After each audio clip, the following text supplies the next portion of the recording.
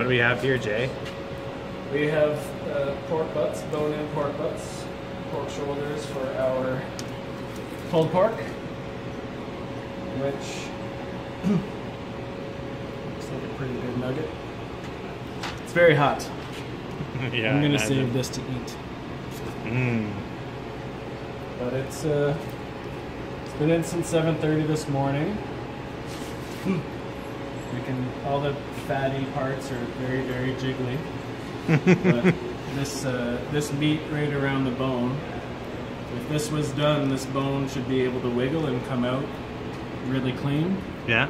But the meat that's right around it is still, still down at a temperature that doesn't really help it out. So what we're gonna do is wrap them up.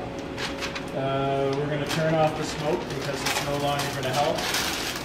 And we're gonna just use the electric elements in Prairie here. And then they will take these for the next few hours. I've already sanitized this, so I'm comfortable eating that off that.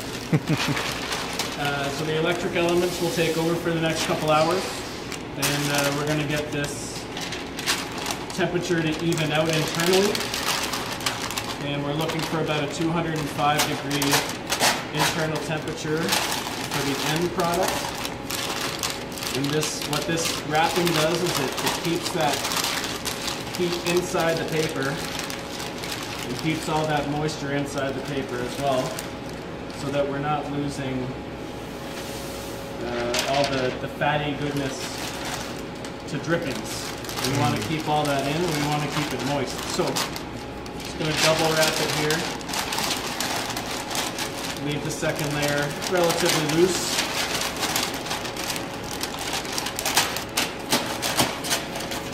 You can see our homemade butcher paper cutter here. So that's just going to sit like that, and these are all going to cook off for another couple hours. It's about a 14-hour process for the pork shoulders. Fortunately, we're sticking a little bit, but not too much.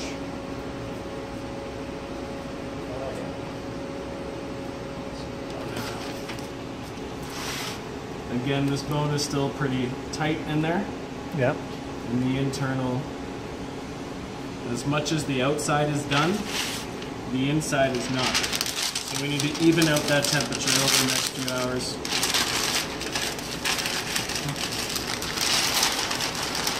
Awesome.